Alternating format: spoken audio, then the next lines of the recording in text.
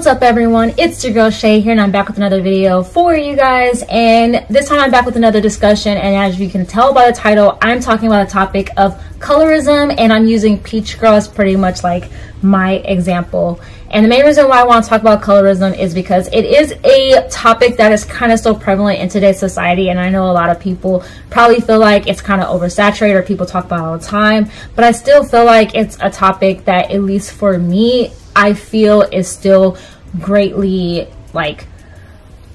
should be discussed and greatly affects me today. So first thing I want to do actually is to pretty much give you guys a definition of what colorism actually is. So I have it pulled up, and the definition of colorism is discrimination based on skin color, also known as colorism or shadism, is a form of prejudice or discrimination in which people are treated differently based on the social meanings attached to skin color. So a lot of times you see colorism mostly being associated with minorities, so like African Americans, you see it with Indians. I also want to add in Asians as well. I don't know if within the Latino community it is prevalent, but I'm going to say yes. The whole thing around colorism is pretty much that if you are of a darker skin tone, you are looked at as being less attractive. And there's also other meanings associated with it. So it's also associated, especially in the African American community, that you are not as pretty as those who are lighter skinned, that you're associated as being a lot more loud or ghetto or ratchet or however it is concerned. And I decided to use Peach Girl as like an example or to discuss colorism a lot more, because I feel like definitely Peach Girl shows colorism a lot. Even the ways that this affects an individual whom is darker skinned. So as many of you guys know, Peach Girl is about a girl by the name of Momo, and it's a love story. Obviously it's a shoujo anime, but Momo pretty much has a crush on this boy by the name of Toji. There's also another boy in there by the name of Kairi as well, who is like forms this like crazy love triangle. But at the beginning, Momo is in love with Toji and has a huge crush on him, but she's afraid that Toji would not like her because her skin is quite tan. Now, the reason why her skin is tan is because she swims a lot, and due to swimming, it has caused her skin to be a lot tanner because she's outside all the time. And along with that, it also has changed her hair color. So the bleach and the chlorine has changed her hair color to like a reddish color. And because of that, she actually says that people see her as being or thinking that she is quite loud and is an easy girl because of this, which is not the case for Momo. She's still like any other girl, but because of the way she looks and her skin tone, she has this discrimination put against her. Now on the other side, she has a best friend, and I use quotation marks because Sai is by no means her best friend, is much more paler than she is. She's also very small and very tiny and very dainty, and a lot of boys tend to go for Sai.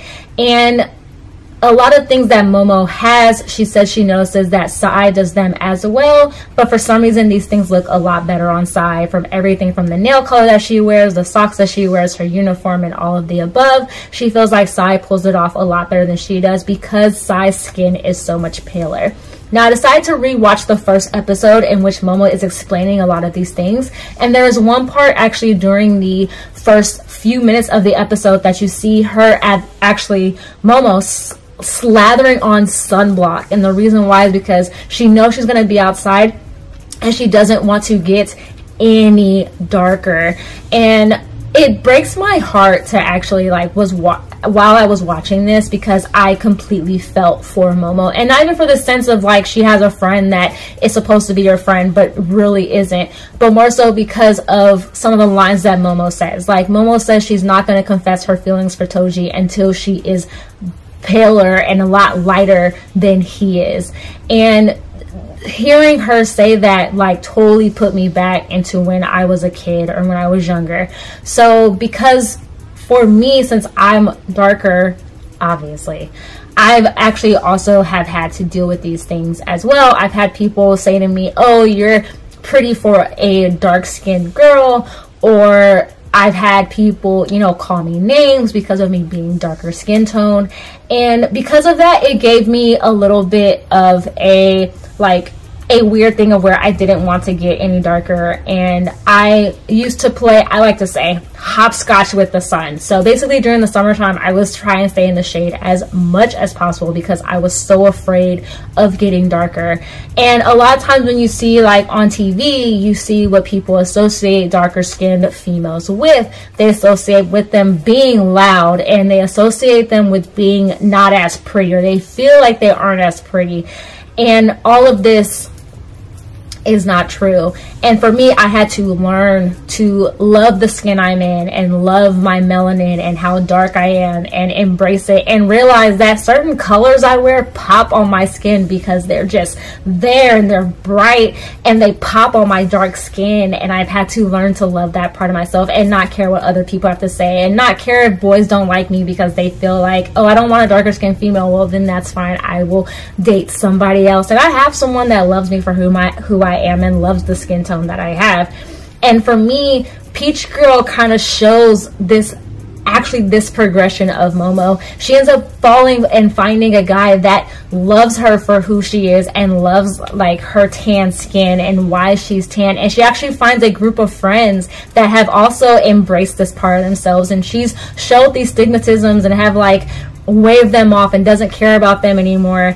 And I feel like Peach Girl is such a great way to explain colorism and to explain how people can be treated differently within a race of people for being darker skinned for something that they have obviously no control over. So I want to extend the question, or extend a question to you guys, and that is, have you guys ever experienced colorism? And have you guys ever actually also watched Peach Girl? And do you feel like Peach Girl greatly represents the topic of colorism? I feel like it does, because it actually has a character that has tanner skin, having to deal with the prejudices of having tanner skin, and then also having to come to terms with it and actually embracing the skin that she has and how different she looks from people, and not caring what other people have to say about her and just embracing it. Which is kind of the reason why now, as I'm older and realizing this, that I love the Peach Girl anime and I love what it stands for. And I want to know what you guys think. So comment down below. Let me know what you guys think. Once again, comment down below on if you've ever experienced any issues with colorism, whether it's for being lighter than your race, or whether it's being darker than your race, or what people feel as far as skin tone is concerned. But I want to also let all of you guys know, no matter what skin tone you are, you're beautiful. You have the skin tone that you have because you're meant to have that skin tone. And for my melanin brothers and sisters, like, you are gorgeous. Let that melanin pop. And for those of you who are pale and have lighter skin tone, you are meant to have that pale skin tone, and you are meant to be lighter skinned, and you should rock that as well. So don't care about what other people say. Don't try to change who you are. Love the skin you're in, love who you are, and who cares what other people have to say. So that is my thoughts on this topic of colorism. I hope I explained this well enough. I really hope I did. But once again, let me know what you guys think.